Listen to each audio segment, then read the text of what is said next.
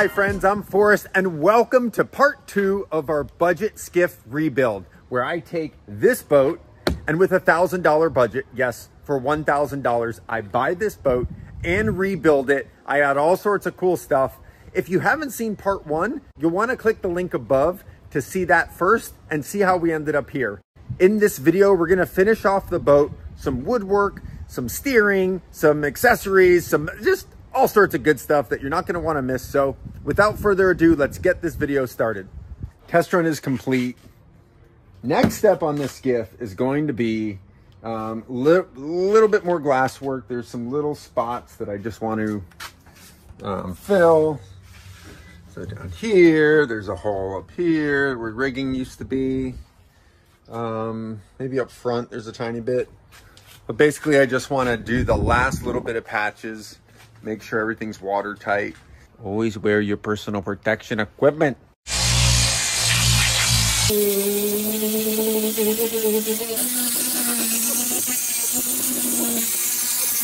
Grinding is done. Wasn't too bad. One of the important things when you're grinding and you're going to do glass work is, you don't want to just buzz through the gel coat. Yes, you could probably get away with it, but you want to make sure that when you grind,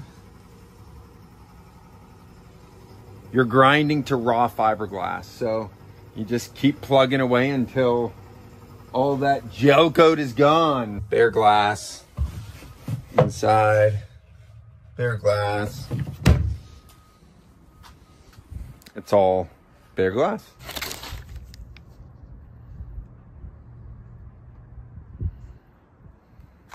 All right, so I've got all my pieces here.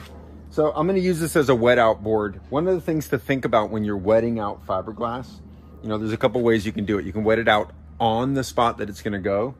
Small pieces like this, I like to wet them out here, let them soak, and then I can take them over to the repair area. So one of the things to think about in this 1708, you can see the difference. When you wet this out, you want to wet this out with the matte side up. It's going to soak through a lot better, be a lot easier to do. So let's get to mixing.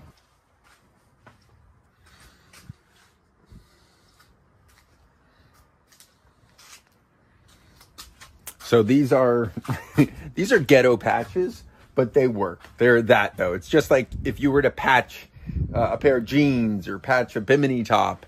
You're literally just putting something right on. So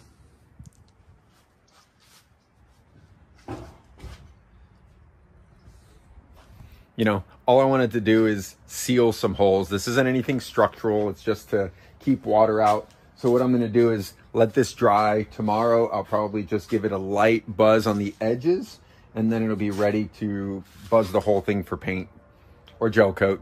I haven't decided yet.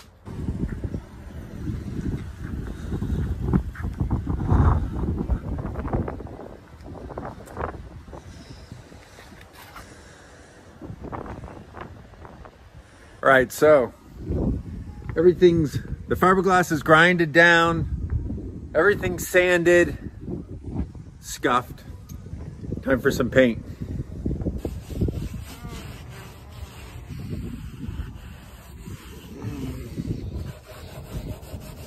I've got everything wiped down. I use mineral spirits. If I were to be gel coating this, I'd probably wash it or wipe it all down with acetone. And this could use a good Dawn dish soap bath. But since I know I'm going in oil-based paint, kind of sticks to everything. I mean, shoot, I've painted like heavy equipment, oil saturated steel with oil-based paint, and it sticks. So this is all sanded down, grinded, wiped it down with mineral spirits, which is generally what you use to thin oil-based paint. One of the key things to think about is I'm not taking this rub rail off. I'm gonna tape it off. So I really wanna make sure that this rub rail is really clean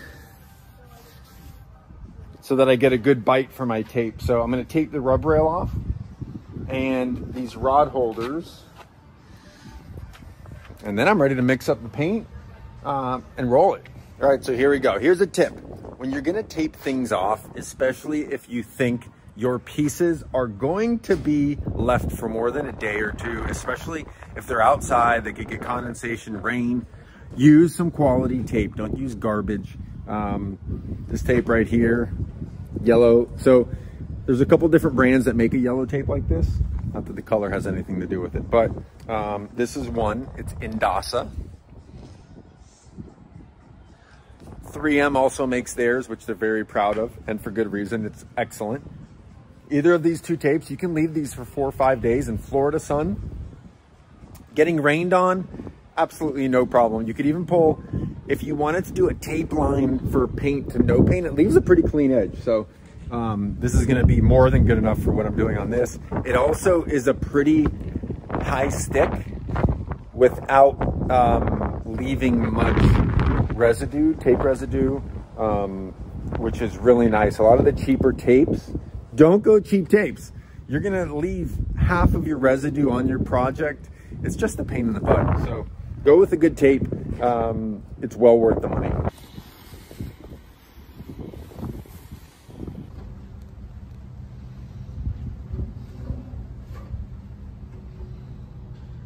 Here's the paint that we're gonna use for this.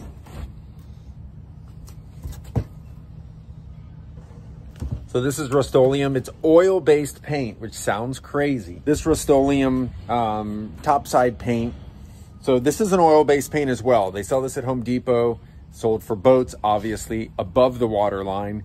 This, what's the difference between this and like your industrial, you can't really see that one, but that's just kind of like the regular oil-based paint. The difference is this has a little bit better UV protection.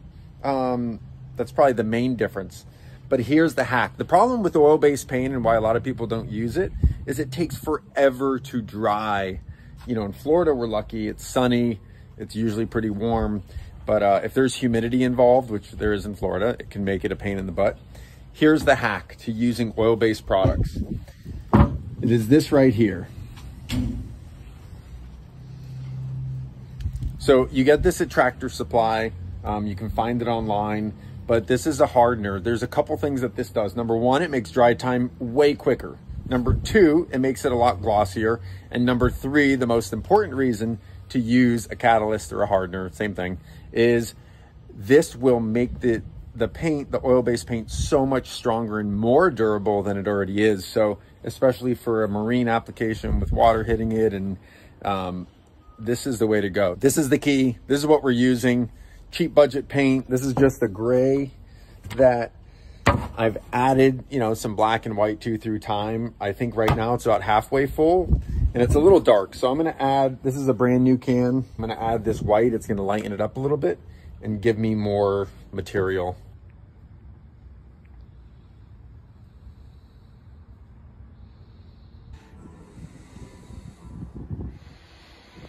Oh yeah.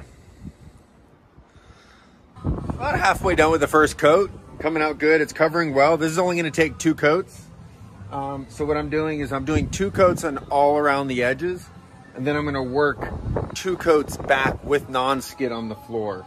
So I kind of like this contrast of the wood and gray, huh? I want to take a quick moment to thank you guys for watching this video. I appreciate so much your positive energy towards this channel. Your comments just blow me away every time. I'm telling you, every video I do, to read your guys' comments. You guys inspire me so much to keep doing these builds. After all, I do these builds for you and enjoy so much sharing. So thank you, thank you, thank you. On with the build. All right, so just finished first coat. It's actually drying really quick. It's cold out. It's probably in the high 60s. Obviously you can see the sun's not out, but with this catalyst and a little bit of mineral spirits, it's amazing how quick. Just barely fingerprinting, but it's kicking off quick where I can already do the second coat. All right, there it is. Looking good with the budget paint job.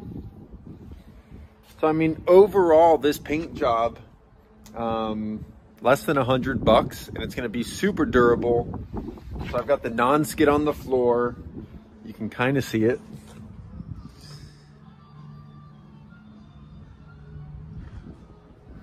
you know, it's not the most amazing paint job in the world, but for function and, you know, it's not like this boat came with a nice finish. It had splatter paint.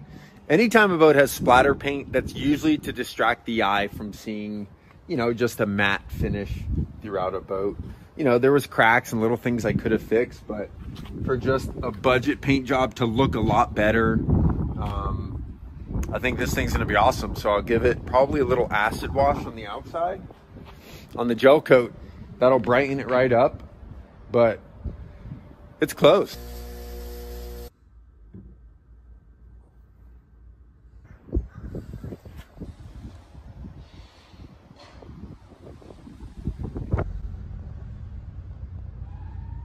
This dried really well last night. It's crazy. Let me tell you what, oil-based paint is very durable once it's cured, and that's where that catalyst comes into play so much. Got a bit to do today. Hatches, steering, put the cleats back on, assemble a little bit, but should be good, so let's get started. I've been back and forth with what I want to make these hatches with. Now I've got this board. Some sort of hardwood. My buddy Ron gave it to me a while ago. It's been in my storage unit, but super dense. I think this will be perfect. So I'm going to cut out. I do not have good woodworking skills, but I'm going to try. I mean, that's how you learn. So what I'm going to do is I did my measurements. This will be perfect. I'm going to cut out my hatches for here. I'm going to try to use the router, not run my fingers off. No, it'll be real simple, but I'm going to do the side, and then I'm thinking about something for the bow. So I stopped by Marine Parts Outlet, scored a pretty sweet little cushion. I don't know. I'm kind of thinking this might go well there, or there is a bench seat. But the whole theme here is I want to go with some wood. I love finished wood on gray with some black accents. Oof. Cherry. I'm going to use this old bracket. I think I've got an idea with a cool tiller for this. So what I've got here is the old hatch, the old receiver. I almost threw this away. That's when you know you're a hoarder, when you don't throw away junk like this. But this will actually clean up halfway decent. I'm thinking about painting it black so it goes with it. And look at this. Oh man. Oh God. Barney. This is the Tim factor right here. Everything, my buddy Barney and I, it's so crazy. We save things, and it's wild how many things, if you really think about it, let your brain loose, things are meant to fit, or they will fit perfectly. Anyways, Barney, you know what I'm talking about. Here we go. Look at this. Look at this. Oh, man. I do it black, and, you know, purely aesthetics. Black is the wrong thing to do on a boat color-wise, but who gives a damn? So I think this is going to be really sweet.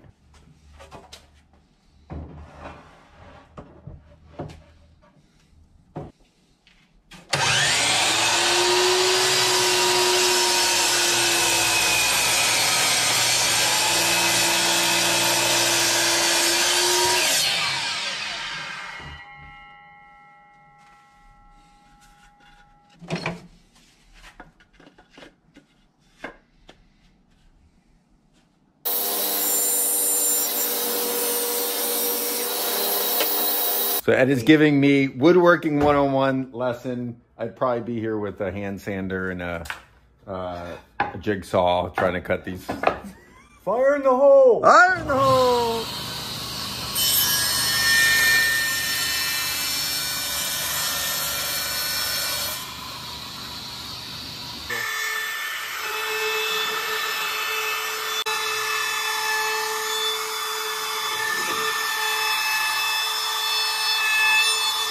Oh man.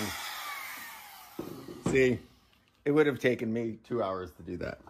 Look how nice. Right, so I've got the pieces cut. I'm glad Ed stopped by. He's a professional. He's so fast. It's funny. I like take my time. You know, glass work, grinding. I'm like, woodwork, stuff like this. I'm always, I don't know. I'm just super slow with it. Taking your time is not a bad thing. But yeah, Ed happened to stop by and give me his little quick run through how he would go through doing this the most effective way. So what I'm going to do now is I'm going to sand these down. I want to get rid of these water stains. So I'm just going to try to hit them with my orbital sander with, I think I've got like 80 grit. Quick buzz on the top. If I like it, then I'll hit it with the routers. So first one I'll do is I will hit this radius. And then after I've got that radius done, I'll go around the top edge to get the radius I want. Once they're done, then we will coat them.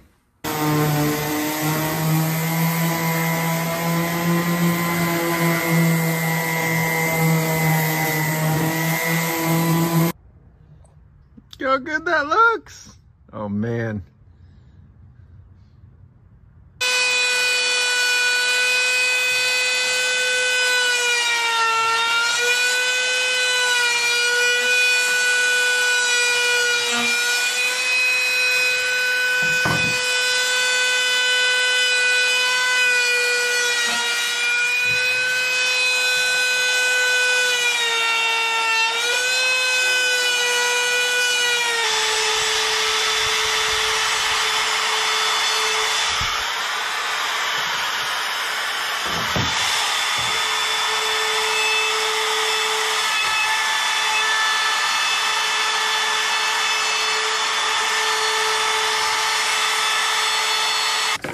Right.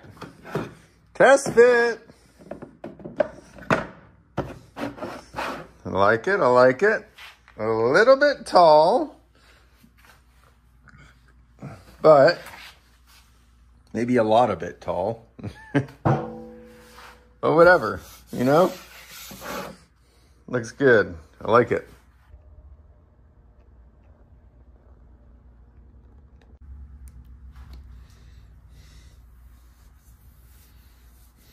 Woo! Man, it's gonna look sick. Look at that. Look at that. Oh man. Oh man, look at that come to life. Oh, wow. Beautiful. Look at that. So sick. That light just dance.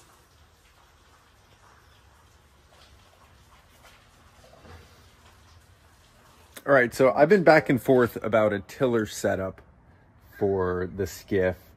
I was thinking about remote steering, thinking about tiller, and well, I'm gonna combine the two. I'm gonna have, the way I tested it, I'm gonna have the remote throttle shifter on the side, and then what I'm gonna do is, I've got two pieces here that I've been sitting on.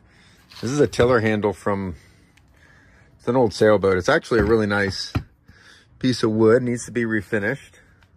But this is one of the bolt-on tiller handle assemblies. It's pretty cool how OMC did this, where you could just bolt this on. But what I'm gonna do is I'm gonna cut this and basically cut a piece of the tiller handle. And I'm just gonna bolt it, drill some holes, drill it on, and then I'll have a nice cool wooden, I'll sand this down and refinish it. It'd be kind of cool.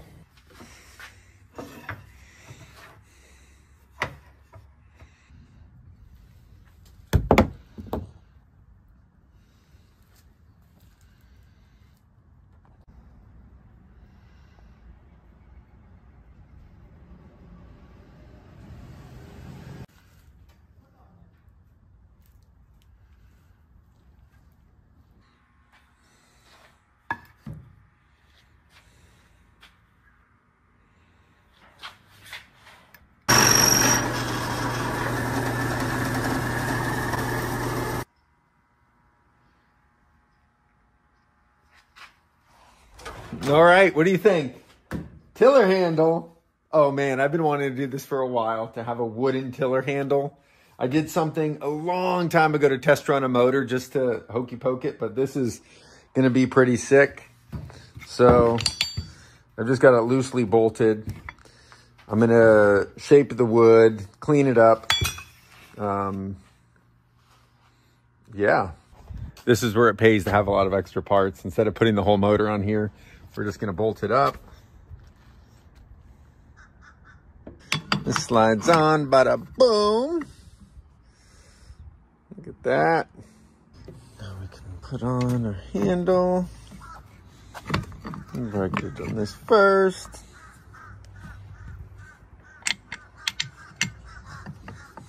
Trying to be a one-hand mechanic here. Actually knew a one-hand mechanic once. It's kind of difficult. That's a props to him. Okay, I'm gonna tighten that up and we're gonna test it. Oh man! Oh gosh.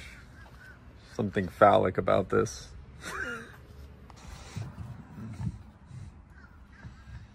Especially once that's tight up there. It's gonna be awesome.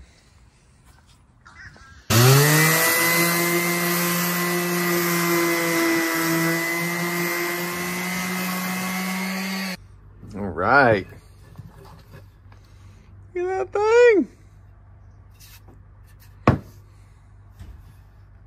Got my 3 receivers here.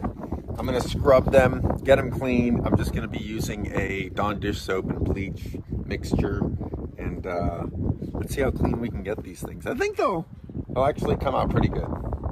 So let's do it. So you can see a pretty good difference. You know, it doesn't get perfect. This one, you can see where it's like worn. So one thing I could do is I could take my little orbital sander and clean up the edge after. So I'm gonna clean this as good as possible. And then anything that looks like I want it to be a little bit cleaner, I could just sand this plastic down and it'll look even better.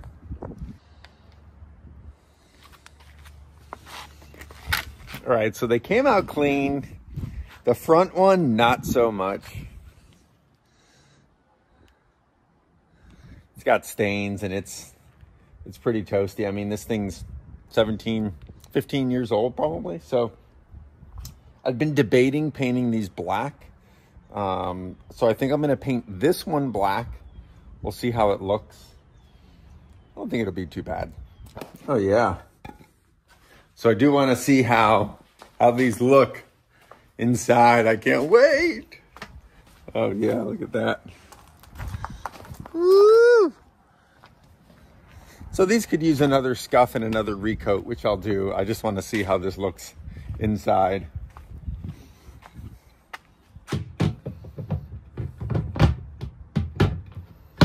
Oh man, look how good that looks.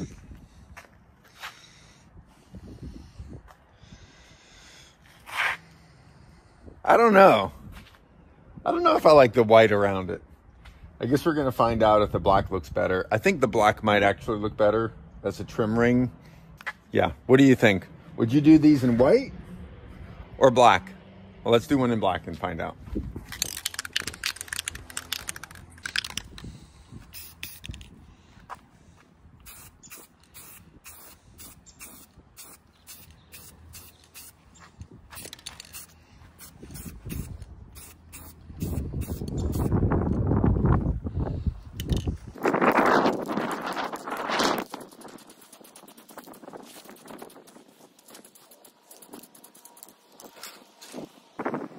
Right, so the key when you're doing any spray paint work like this is always go light coats. Everybody hammers paint like too thick of a coat. It's the most common. Nobody has patience. You got to be patient.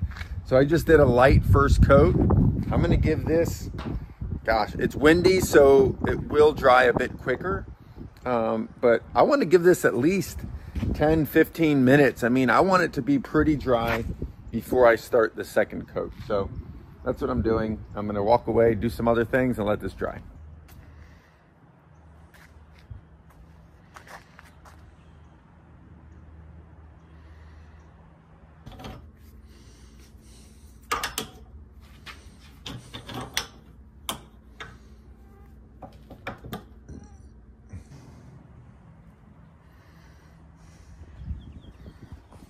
All right, so we've got the black trim ring. What do you think? What's better, the black trim ring or the white?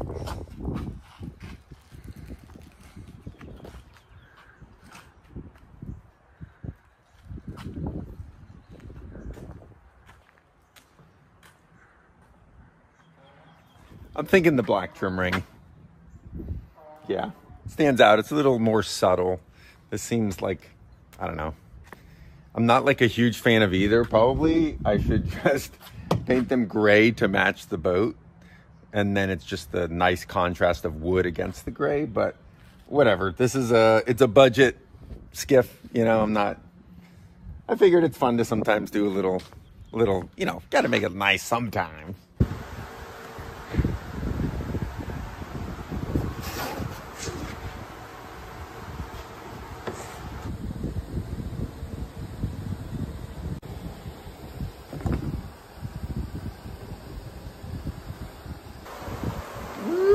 Look at that.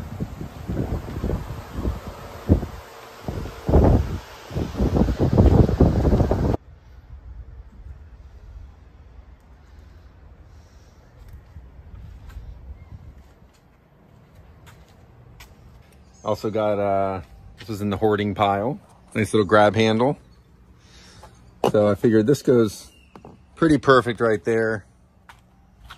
Sitting down, can be holding on to this, you know, throttle, grab onto the, I guess you could always grab on the outside, but the handle's nice.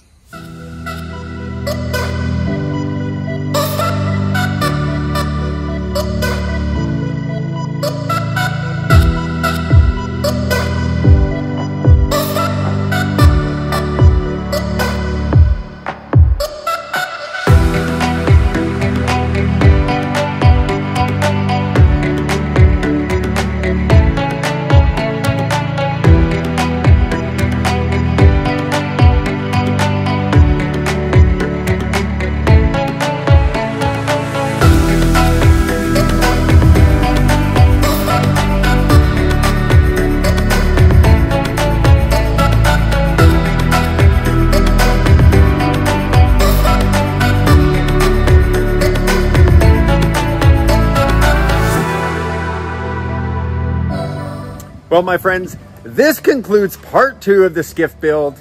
I cannot wait to see who this skiff goes to, who buys it, and the new life it's gonna live. I know that you're out there and you're going to appreciate all the work I've put into it. This is a really cool, fun build, and I hope you've learned something, or maybe it's inspired you to do your own project. So, as always, I appreciate you so much. All of your great attention to the channel, your comments, your likes, your subscriptions, you guys motivate me to keep doing builds like this. So until next time, thanks for watching. See you soon.